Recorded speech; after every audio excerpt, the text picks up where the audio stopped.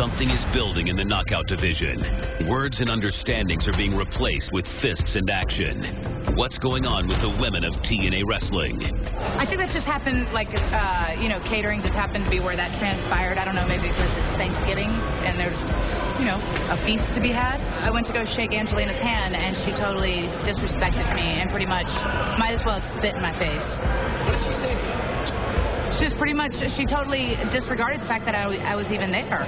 Not only that, and then she, Velvet takes a little doll, the action figure, and says, talk to the hand. Like, we're in elementary school again. But, okay. Teach us all. Again, but what's surprise, surprise, the girls are around food all the time. Good, big surprise, right? We have a freaking match tonight. And you know what? This is not fun and games back here. I don't know what this powwow is. I'm here to be number one and the champion. Mickie James is still pissing me off, and we have a lot of history, as I said before, and I'm not done. First of all, what started it? What do you mean, what started it? Yeah, what started it over there? Really, nothing. I hate to say nothing, but you know what? We were heading to get some coffee. She happens to be there. I have a problem with her. You know what? I am a bully. What can you say? You know what I mean? She's pissed me off in the past. I'm not done. I didn't sucker punch her from behind, though, did I? Has the long rivalry between Mickie James and Tara been renewed? There's obviously Tara and I have history, and she spits her gum in my face. So, war's on again, I guess. So.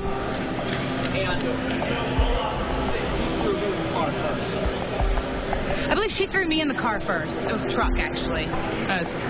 Big truck. I hope he has insurance. You think he has insurance? I sure hope so. That would suck because there's a little dent in the side. Sorry, buddy, wherever you are. I don't know. Whatever it is, it needs to happen. And the way I see it is, I don't care how we finish it.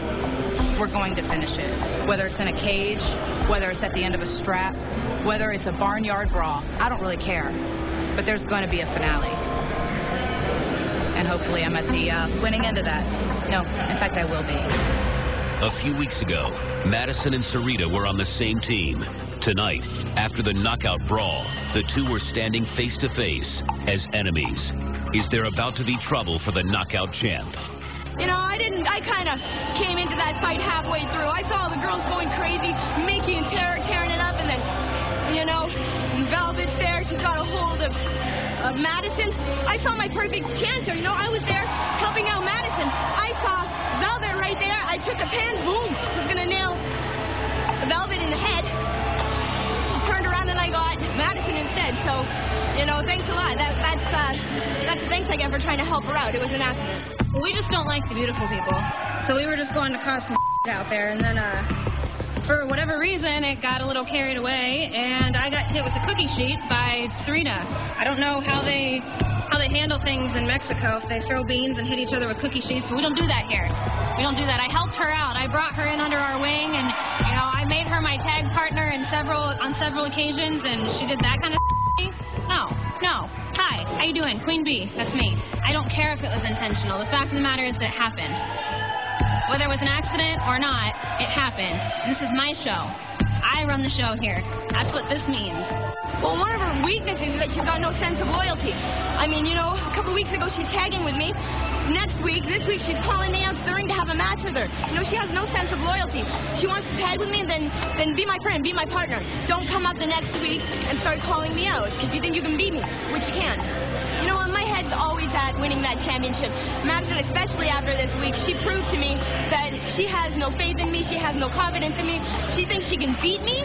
Well, she can't. So basically, my eyes are set on the goal, and that goal is the TNA Knockouts champion. Plain and simple.